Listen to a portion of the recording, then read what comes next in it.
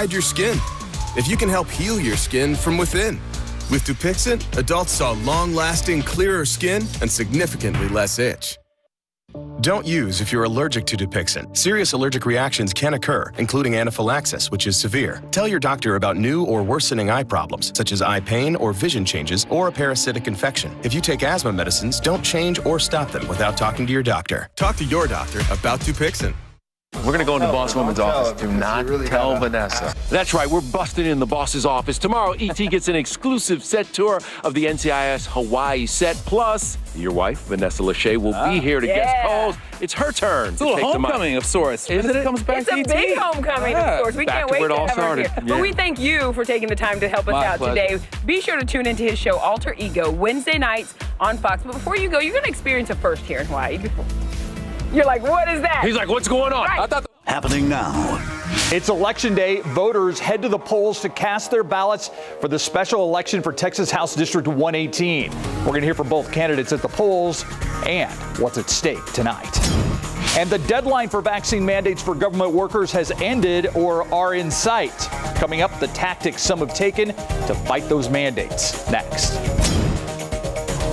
Our next cold front will arrive tomorrow. Get ready for some big changes and some rain chances. I'm going to detail it all in just a bit. News at 5 starts right now.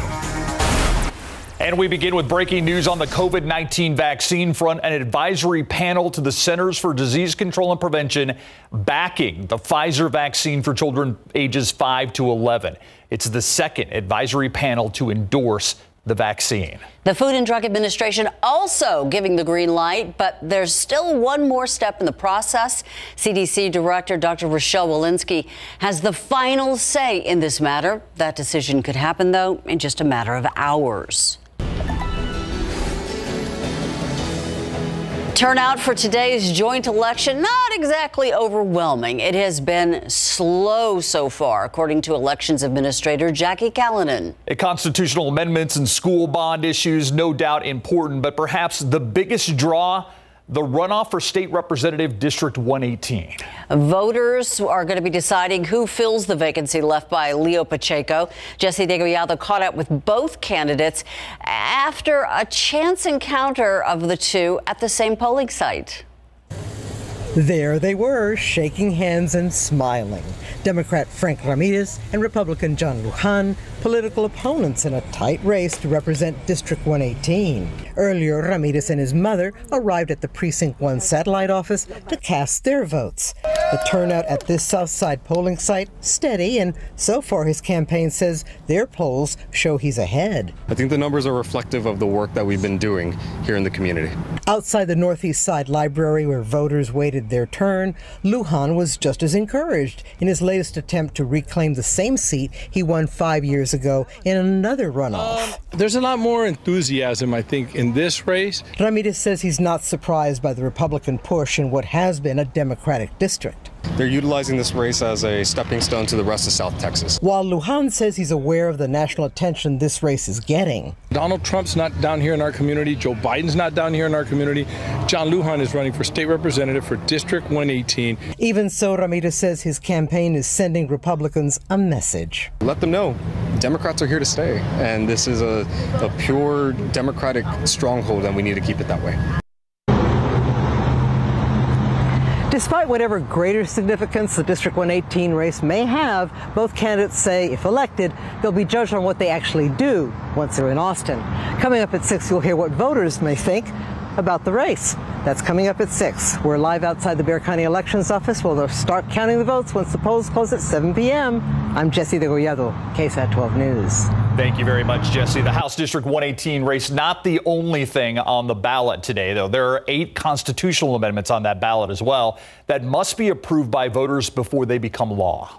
3 that apply to broader groups include Prop 3, which will ban all governmental entities in the state from limiting or prohibiting religious service. This is something that we saw happening at the beginning of the pandemic. Yeah, Prop 6 will actually allow residents in nursing and assisted living facilities the right to designate an essential caregiver who could not be denied in-person visitation. This was also something we saw happen during the height of the pandemic. And there's also Prop 8, and Prop 8 would extend state tax exemptions for the spouses of military members who die due to any injuries sustained during their service, whether it is combat related or not. And for a full list of everything that is on today's ballot, you can head to KSAT.com. Don't forget, if you haven't voted yet, polls are open until 7 o'clock tonight. You can vote at any polling location nearest you. We're keeping track of tonight's results both online and on air. You can catch those tonight on the Night Beat at 10. Bringing you up to date on other news. New at 5, an Edgewood ISD police officer now indicted on federal wire fraud charges. Fernando Chacon Jr. arrested yesterday by the FBI. The charges from his tenure with the Maverick County Sheriff's Office. The 41-year-old accused of soliciting and accepting bribes of money and other things of value to remove pending tickets and arrest warrants against citizens.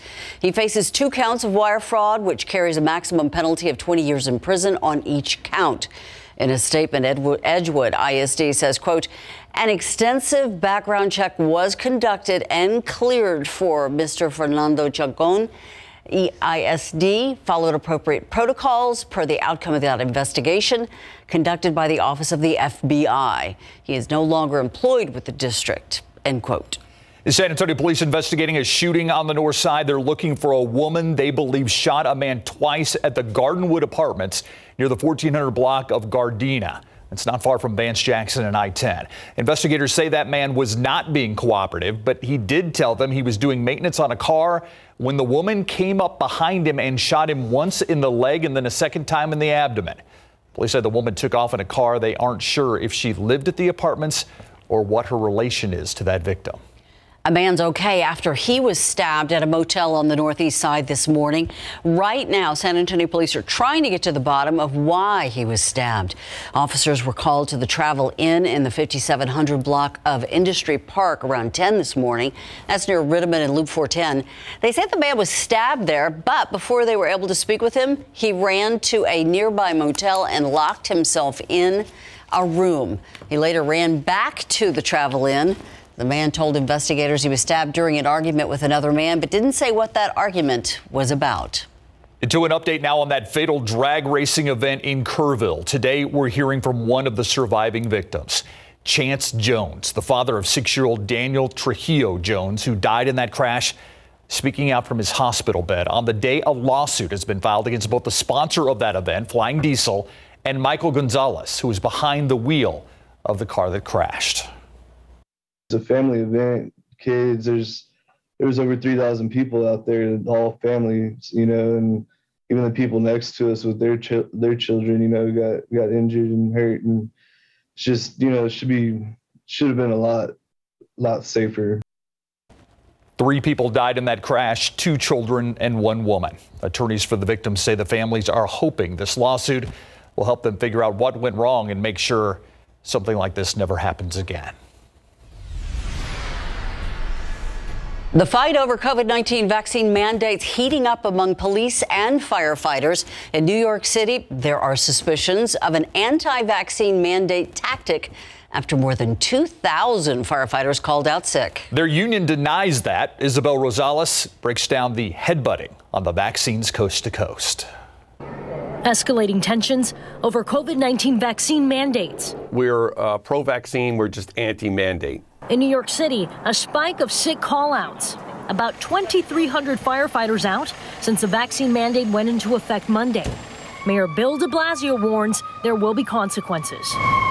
The folks who are faking it are doing an immense disservice to the people of the city and to their fellow members of service. The city now investigating whether the firefighters union coordinated a protest sick-out. The assertion that thousands of firefighters are faking on medical leave, we reject. The staffing issues in this city are not germane to medical leave. Despite the battle over mandates, de Blasio says they work. In the last 13 days, 24,000 more city workers got the shot. About 92% of city employees have received at least 1 dose. So far, less than 3% of the city's workforce is on unpaid leave for refusing to comply. The mayor insists New Yorkers remain safe with no service disruption. Los Angeles County Sheriff refusing to enforce a vaccine mandate on county employees, including his deputies. We have to provide public safety, and right now I'm severely understaffed as it is. To throw this on top of that, you're really tempting the hand of fate. In Washington, Isabel Rosales. Pleasant outside today. Some what I call pancake cumulus clouds, flat on the bottom, flat on top. 62 this morning. By the afternoon, this hasn't updated yet. The high temperature, we have made it into the upper 70s. Even some lower 80s along the Rio Grande. Del Rio, Eagle Pass, 81 degrees. Floresville right now at 80. You get to 76 in Bulverde, 78 Canyon Lake, and 77 in Windcrest. This evening, nothing to worry about. Pleasant, a hint of humidity in the air with a dew point around 60. We will see some increasing clouds overnight and some drizzle developing through the night and especially toward dawn tomorrow. Big changes happening throughout the day tomorrow, and get ready for some rain. I'm going to tell you how much cooler and time out the rain in just a bit. All right, Adam, looking at some slow traffic here on the east side. This is at 35 and Loop 410. Traffic heading northbound, pretty much crawling there as we take a closer look at the travel time in that area. And let's take a look at that right there. This is between 35 and 410 and downtown. 21 minutes heading northbound, 18 minutes heading outbound, and then the normal 10 to 12 minutes on the other side. Seeing some delays on 151, 15 minutes now between 410 and Loop 1604 heading westbound. Also, finally, up in the Bernie area, did see a major delay there on I-10 at, say, Highway 46. That, in the past few minutes, has cleared. Steve? Thank you, Samuel. New at 5, driving while pregnant. Seatbelts save thousands of lives every year, so it may surprise you to learn that seatbelts can contribute to fetal injury when pregnant women are in a crash. 12 News Side's Marilyn Moritz with safety steps to protect mom and baby. Remember those buckle up campaigns? Those two crash test dummies were named Vince and Larry. You could learn a lot from a dummy. Vehicles and restraint systems are designed for average-sized men. That potentially leaves small women, the elderly, and children more vulnerable in a crash. And it's bad for pregnant people. To address that risk for pregnant women, some companies sell seatbelt adjusters or positioners, devices that attach to the lap portion of the belt and anchor between the legs, away from the abdomen. But do they help? The problem with these seatbelt adjusters is that the government does not set any standards for these devices, and they do not regulate them. So experts still believe that the 3-point seatbelt is a pregnant person's best bet, and that any modifications to the car's safety restraint system can be problematic. Safety experts say your car's seatbelt is best if you wear it correctly. Adjust the seat to have as much distance as possible between the belly and steering wheel. Adjust the steering wheel so you can reach it and the pedals. Then adjust the shoulder belt height and position the lap snugly across the hips and pelvic bone. Don't put the lap belt over the belly. It should go underneath to protect the fetus in a crash. As for the airbags, you should never disable them. And if you're a pregnant passenger, just scoot your seat back as far as you can. Marilyn Moritz, KSAT 12 News. 5G, it's supposed to be faster than ever before, but it's causing concerns for pilots. The warning the FAA has given and how it could apply to you. Plus, the White House has new plans to prevent suicide among our nation's military. We're going to take a look at how they hope to tackle it next.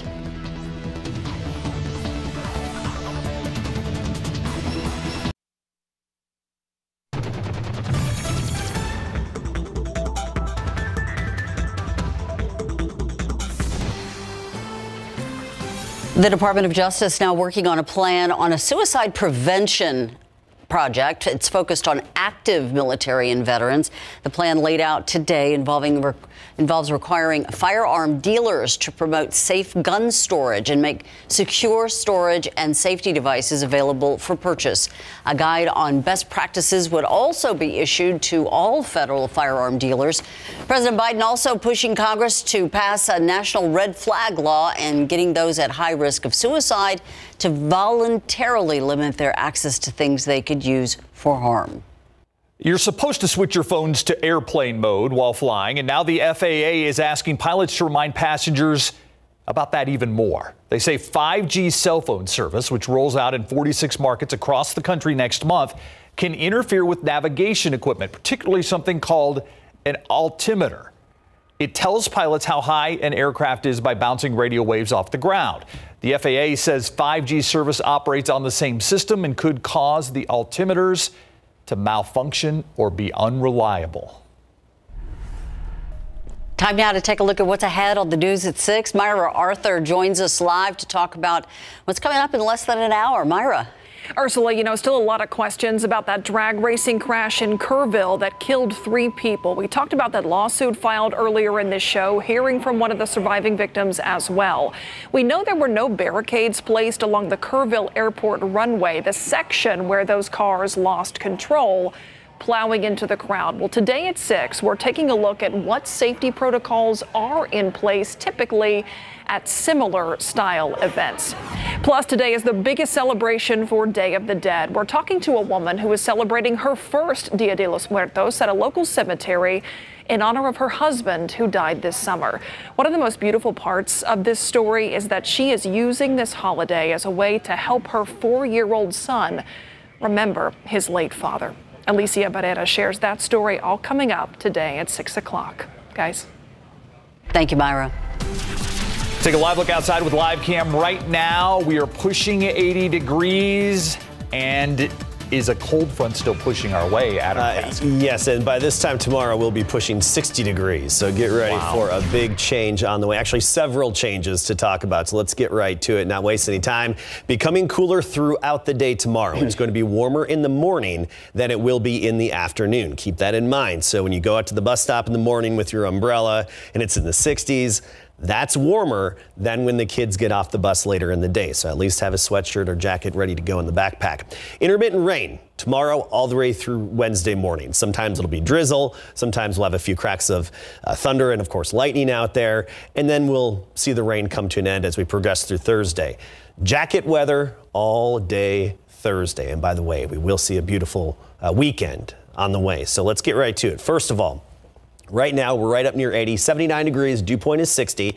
So a bit of a breeze in the air with that southeasterly wind at 10 to 15. That's giving us that hint of humidity that we have. It's not oppressive, but you notice it a little bit compared to what we had over the weekend and late last week. We have a lot of sunshine overhead, just the puffy, patchy fair weather cumulus clouds, and temperatures with our sunshine, 70s to 80s. 85 in Pleasanton, 81 New Braunfels, 87 Cotulla, 84 Carrizo Springs. But let's go behind the cold front. We're still on the warm side of it here. Let's go to the cooler side of the cold front, and there you have it. Midland, Abilene, Lubbock, Amarillo, Oklahoma City, all in the 40s at this hour. There's that front. Junction, it is right on your doorstep. It's through Sonora, just not quite through Junction. Junction's still at 72 degrees, but this front is slowly pushing its way southward. And of course, it's going to have a big impact on our temperatures. Tomorrow, for the first part of the day, we'll be in the 60s. But then by the afternoon, these are afternoon temperatures when we would typically hit our high, we'll be in the 50s. Thursday, we'll spend pretty much all day in the 40s and 50s. By Friday, we rebound a little bit back into the 60s. And I mentioned the weekend looking beautiful with temperatures into the 70s and a lot of sunshine. So the activity is coming tonight through tomorrow and lasting through Thursday.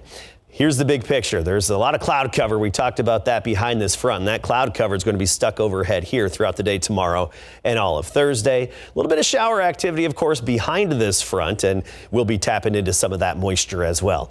Even a little bit of snow up there farther to the north in the plains, Colorado and Nebraska. However, or into Kansas, I should say. Around here, I'm going to show you the futurecast. This is 5 a.m. I expect drizzle and some areas of sprinkles. As we progress through the day, 10 a.m. through the early afternoon, some rumbles of thunder, a little bit of lightning, some heavier downpours mixed in. Don't pay too close attention to the location of these showers and storms. Just the mere presence of them and the fact that we're anticipating intermittent or off and on showers and thunderstorms throughout the day tomorrow. As I said before, at times it'll be drizzle, other times it'll be low clouds.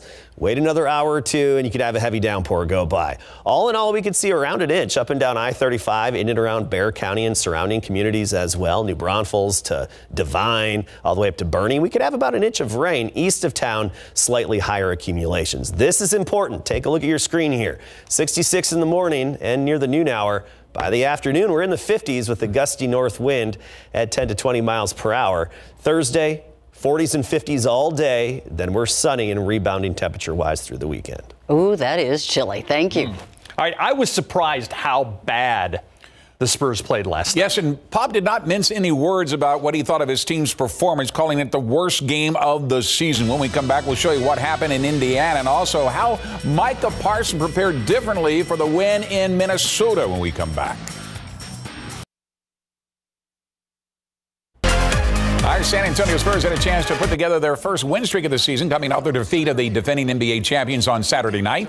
Instead, they delivered a lackluster performance in Indiana against the Pacers, who had been struggling to start their season, leading only once in this game at 11-10. Their defense was non-existent, allowing to be outscored 43-33 in the first quarter alone, and then in the first half, 78-56. Spurs head coach Greg Popovich calling it our worst game of the year. DeJounte Murray led the Spurs with 16 points. Right behind him, Devin Vassell with 15. One of 8 Spurs in double figures, but the Pacers were led by Domantas Sabonis with 24 points, 13 rebounds. One of their 6 players in double figures that made 18 three-pointers on the night in the 131-118 blowout.